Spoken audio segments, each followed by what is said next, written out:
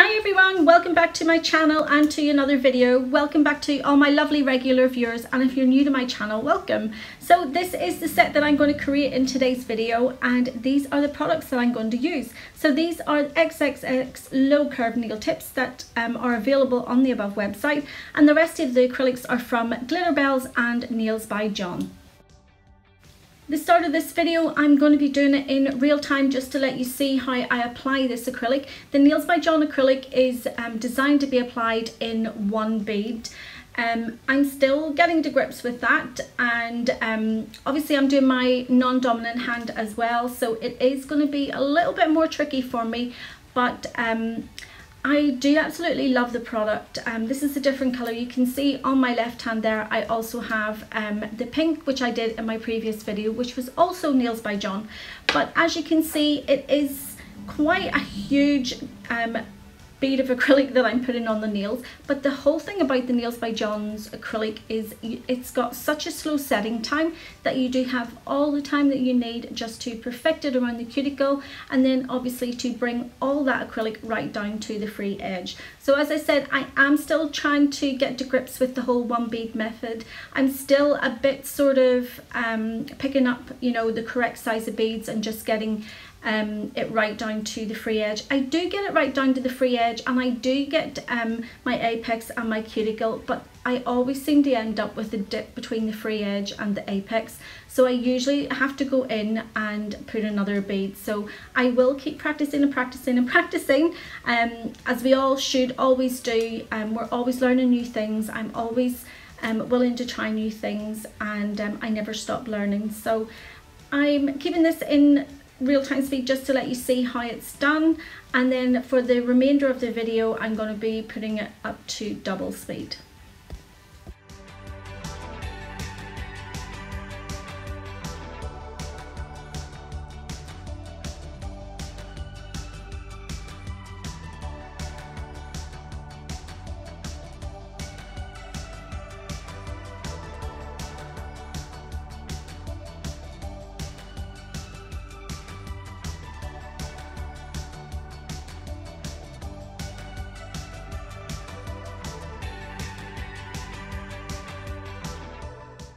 One of the other things I noticed about this acrylic, which I really like, as you can see my little paper towel that I normally wipe out my brush on, you can see that it's clear, so there isn't any pigment that comes off the brush. So it's, I have nothing but praise for this product so far.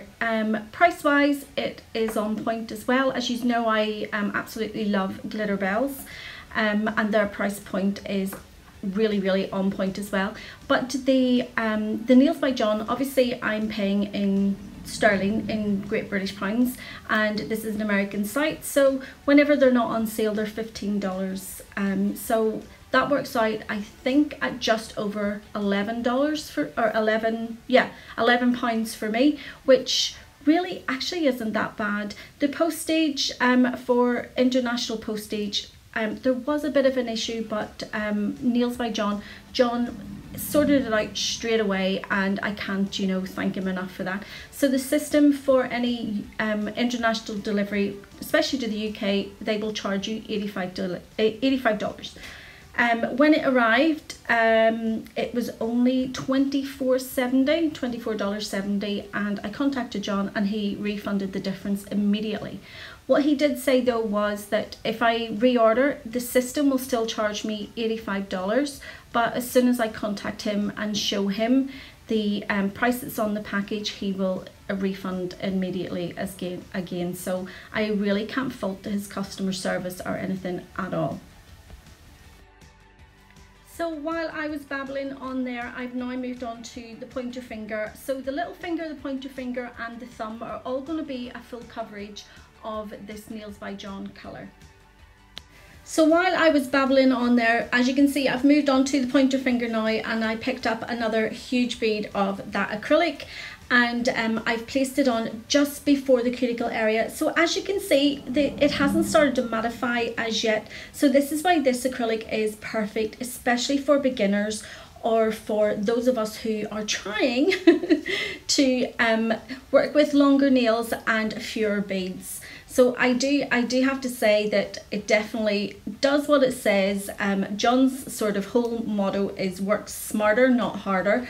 And but by using this system, I have already noticed that I use less monomer. And obviously, because I'm applying it like a core powder with such a huge bead, when we're working with other coloured acrylic systems, we put the coloured acrylic on almost as if we painted on, and we're putting it on really, really thinly, and we're not worrying about, you know, apexes and etc. So with this system, John has said that it is strong enough not to have to cap it. The left hand, the pink on the left hand, it has not been capped at all, and I have had no breakages, no problem with them whatsoever. They are definitely as strong as if they've been capped. But I think sometimes until I get the correct sort of bead size, that I don't have that dip from my apex to my free edge, I may just fill that area in with a little bit more of clear, or I may just continue just to fill it in with the same colour.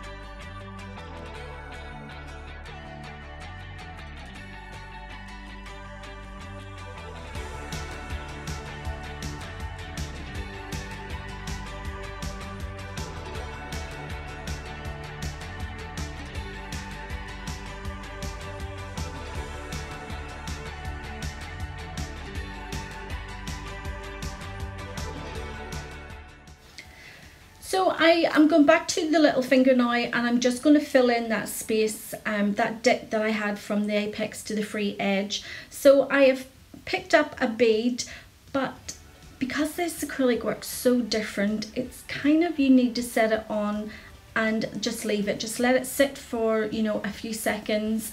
I don't know if it is really designed for this purpose. It just seems to not work the way I want it to work, the way normal acrylic would work. So maybe this acrylic is more or less literally just done for a one bead. But I can see now, as I've sort of played with it a little bit, let it sort of start to settle, it's spreading a little bit more better now.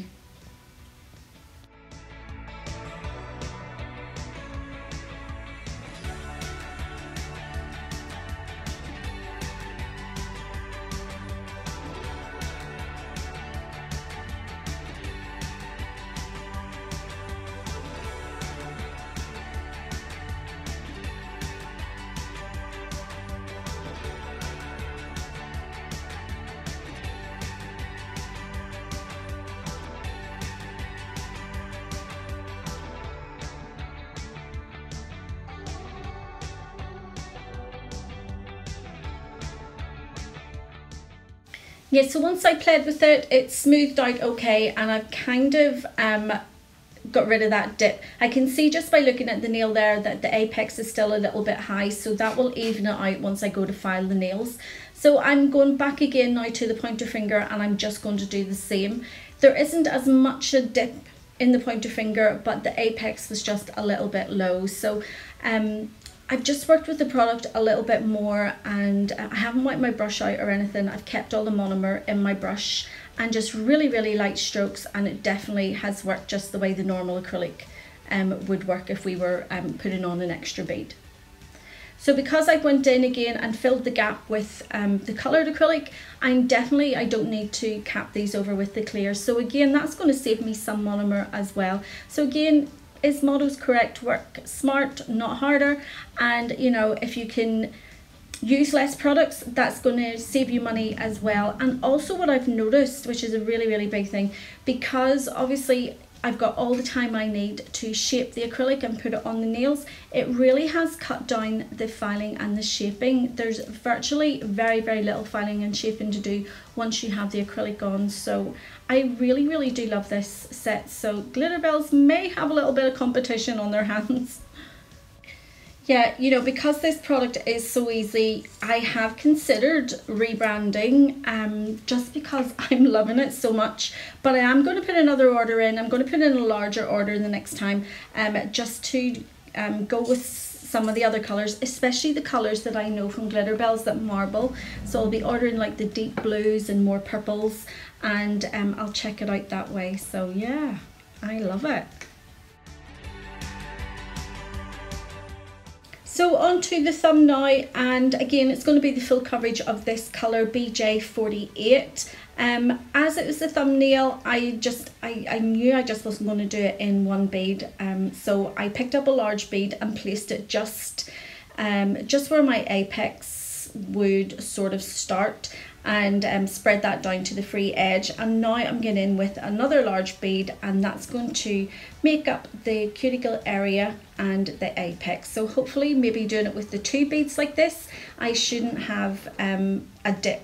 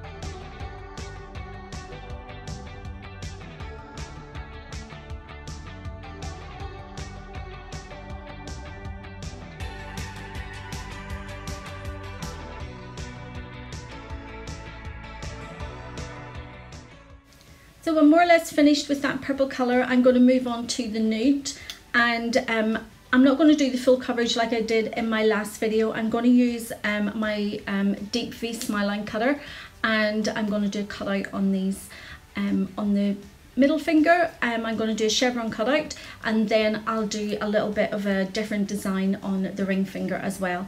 So because I'm going to do a cutout with this, I'm not going in with just as large a bead. What I have noticed with this nude colour, it reacts a little bit different to the colours, where it starts to almost like the liquid starts to make it flow just that little bit quicker. So you have to be a little bit faster whenever you're using the nudes. So I'm just going to bring this down about maybe just over a third of the way down the nail, and then I'm going to use that little V cutter to cut out the shape for me.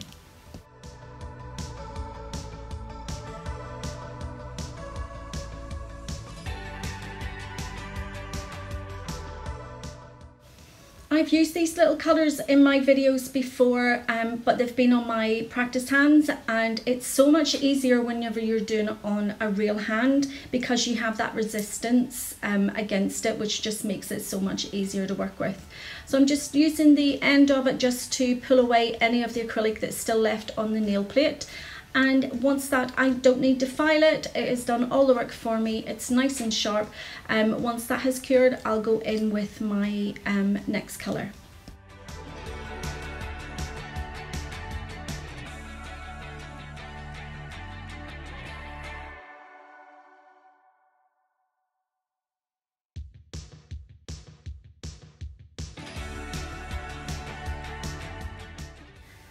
So now that it's started to mattify, that little cutout, that chevron cutout, I'm going to go in now with the colour. So I've picked up a bead size that's going to cover hopefully the whole nail, and I just wanted to see how different this would work to other acrylics. So it is so much easier to put up to the sides of that cutout.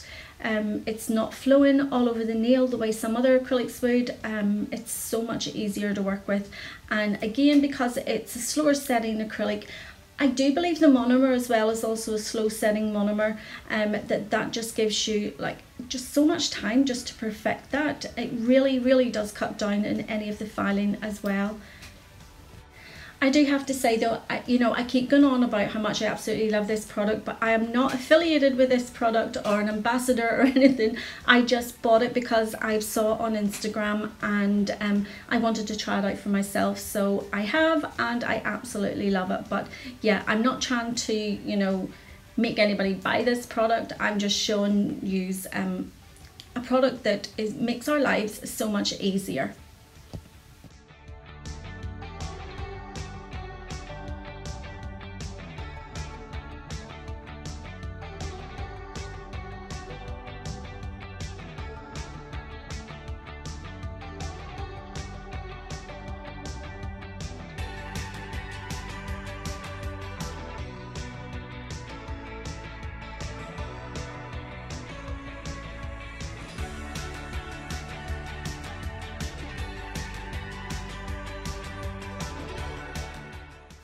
Wow, just look at that. I can't believe how easy that was. It was just, oh my goodness. If that was any other product, I would have that all over the place by now. So now I'm going to move on to the ring finger, and this is going to be a cutout. So I'm going to bring it down about a third of the way down the nail, and then I'll cut it out in a diagonal line, and I'll go in then with some of the purple colour, and I'll do a colour block with that one.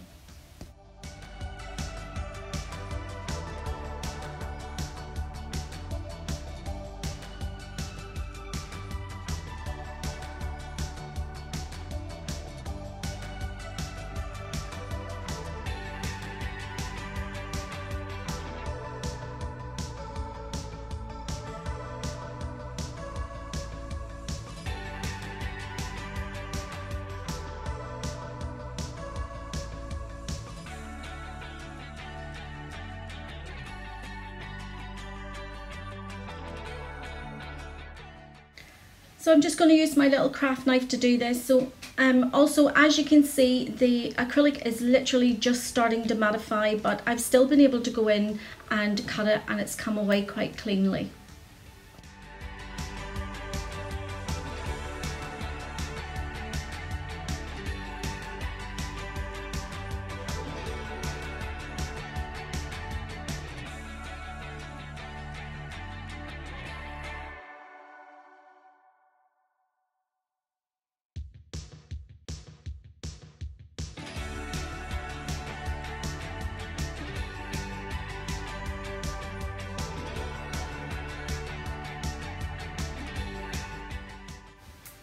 In with the purple colour now, and I'm just doing this as I would with any other acrylic product whenever I'm doing a colour block. And the more I'm working and playing with this product, I can just see how versatile it is, that I'm able to do shorter sections of acrylic as well as full beads that will go down right from the cuticle area right down to the free edge. So yeah, it really is a good versatile product.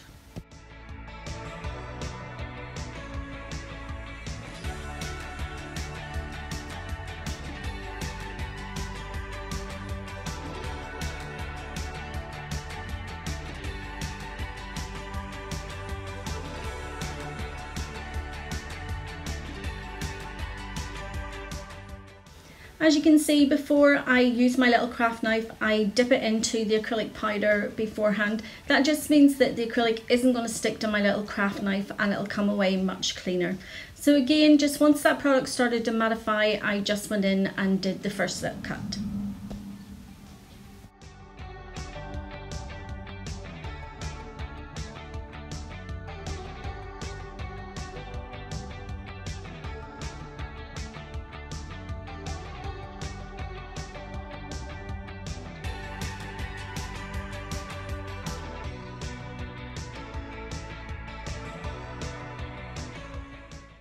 I thought this time I would do a little bit of encapsulation. So these little hearts are more or less the same colour, and I love the way when the light hits them it kind of changes them. So I'm just going to do a little sliver of these little hearts just in between the colour block. I'll cap it in the clear and cut it out, and then I'll go in with the next line of the purple. To get the little hearts just to stay on the nail, I just put down a little thin layer of the Glitterbels glass slippers.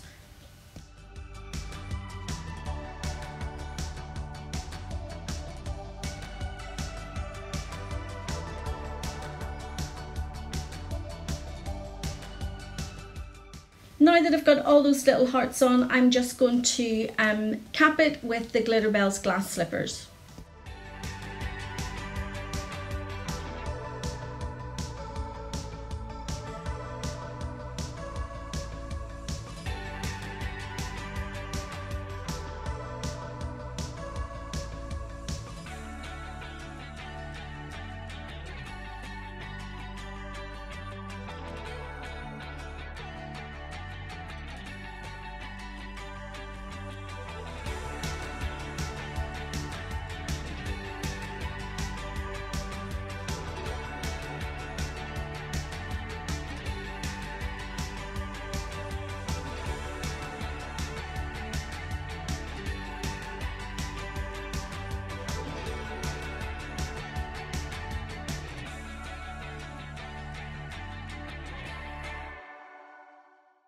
Now that the glass slippers has cured, I'm going in with my hand file and I'm just making sure that that diagonal line is nice and crisp, so that I get a nice clean finish whenever I go in with the next bead of purple acrylic.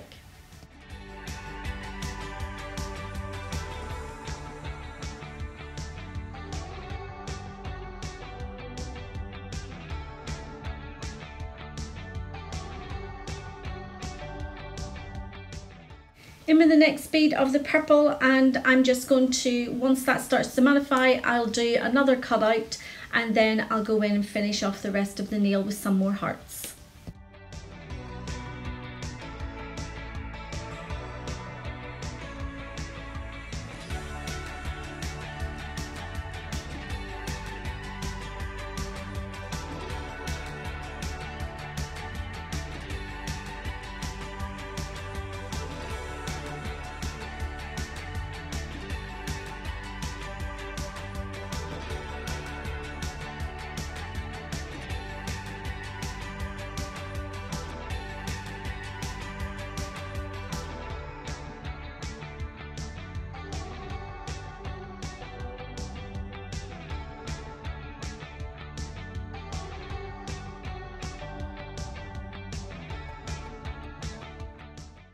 As I really love the look of these hearts, I'm just going to finish the bottom part of this nail in all hearts. So I'm just laying down some of the glass slippers and I'm just putting on as many hearts as I can, and then I'll encapsulate it by capping it all in the glass slippers again.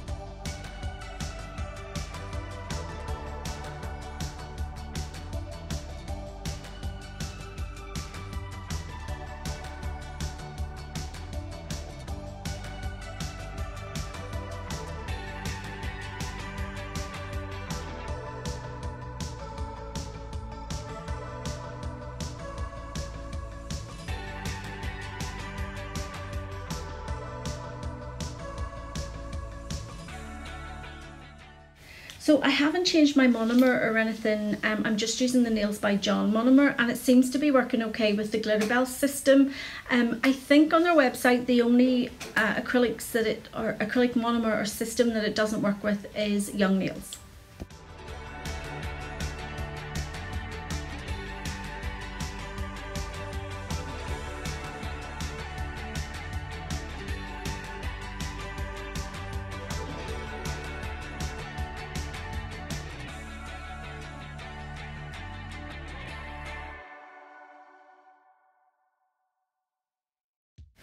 Back to the middle finger there, and I just showed you I didn't have an apex area, so I'm going to go in and cap it and just make an apex area with my glass slippers. So that's something again I'm going to have to work on if I'm doing any cutouts with the Nails by John system, because I don't want to have to keep capping things in clear acrylic, because again, you know, you're doing double the work and you're using more monomer as well.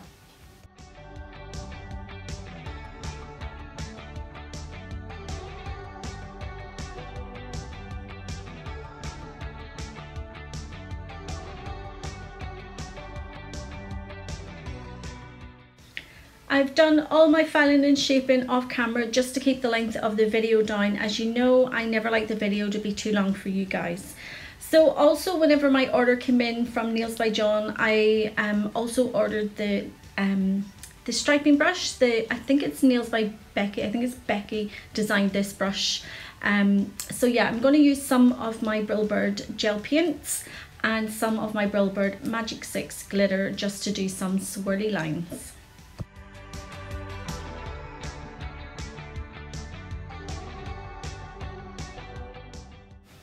So the striping brush is a 2 centimeter, so 20 millimeter brush, and I just went straight in there like a bulldozer. I should have just let the brush just flow itself and go a little bit more slowly. So I've wiped it all off, and now I'm going with the brush.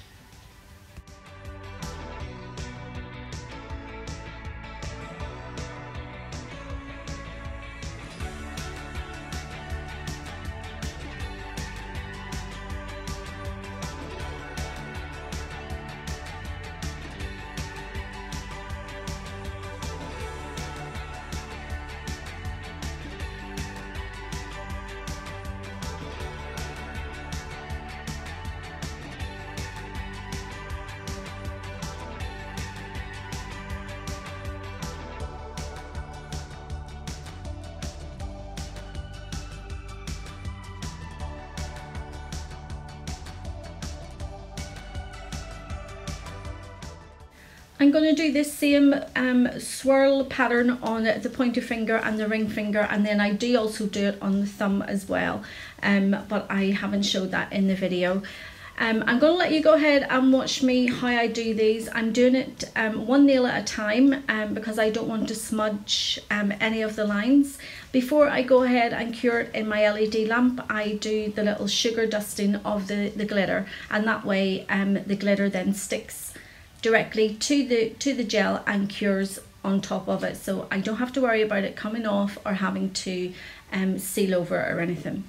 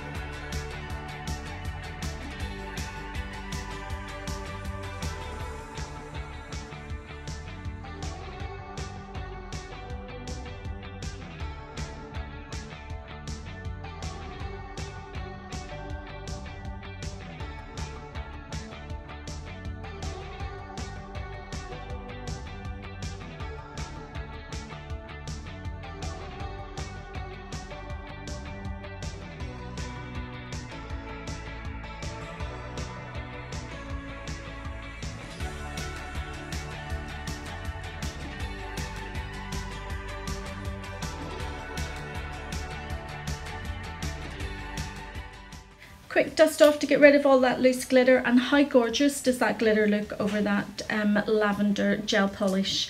So on the middle finger and the ring finger, I'm going to finish them off by doing a little rhinestone design, and I've already laid out the rhinestones on this little piece of paper. That's going to save some time for me, and I'm just applying my rhinestone glue, and I'll directly pop the rhinestones onto it and cure it in my LED lamp.